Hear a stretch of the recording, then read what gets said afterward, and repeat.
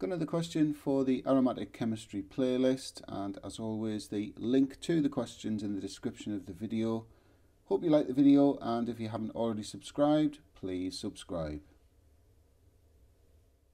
So make a start. So there's a few things you can say for the first question. So the one I would go for is add indicator to confirm acidity, and then you would add sodium carbonate and you shouldn't see any bubbles.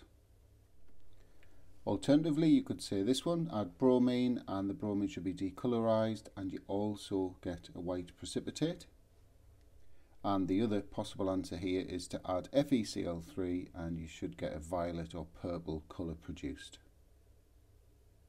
Moving on to the next part, so can carbon-13 spectroscopy be used to distinguish between J, K and L?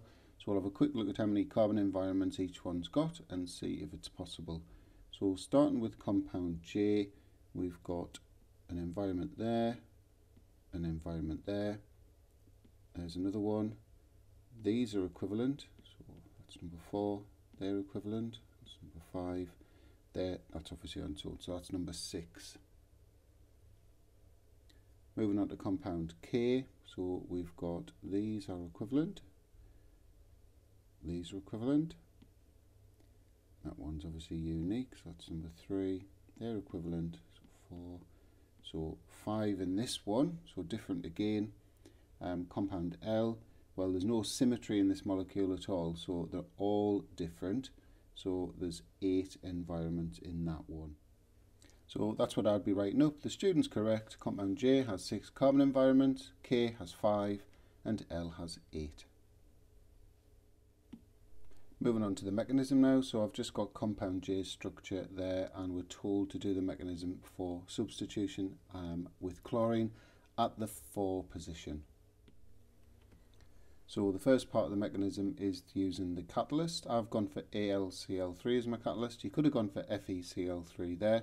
So chlorine reacts with the AlCl3 and you get the Cl plus electrophile and AlCl4 minus. If you'd gone for iron chloride, you would have got FeCl4 minus there. Next part of the mechanism is the pair of electrons from the pi electron cloud are going to come out and be attracted to the Cl plus electrophile. That's going to generate this intermediate here, so just remember that we need to cover 5 of the carbons in the benzene ring with this partial delocalized electron cloud, positive charge in the middle, and we're now showing this hydrogen that was already on the benzene ring because the next thing we need to do is show it coming off. So a curly arrow goes from the bond, the CH bond, back into the ring. So that generates the 4 substituted product and we get an H plus ion. This comes off as an H plus ion. I haven't left myself much room here, but we now need to show the catalyst being regenerated, which is shown by this equation here. So because I've gone for the AlCl3 catalyst, AlCl4 minus plus that H plus that's just come off, reforms the catalyst and we get HCl as well. Moving on to part B, K and L react with chlorine more readily than J, so that's because they're both phenols. So we say that the lone pair on the oxygen of the OH group becomes delocalized into the ring. That means the pi electron density is greater in K and L than in J, so K and L are more able to polarize, or you could say attract, the chlorine molecule. Moving on to part C, compound J reacted with acidified potassium dichromate 6 under reflux. You'll see I've highlighted that to produce compound M. So this is an alcohol, it's a primary alcohol. So when you oxidize a primary alcohol under reflux, you get the carboxylic acid. So there's the equation there. We need 2 moles of the oxidizing agent because we've oxidized it first of all to the aldehyde and then to the carboxylic acid because it was reflux. But remember, you only get 1 mole of H2O formed.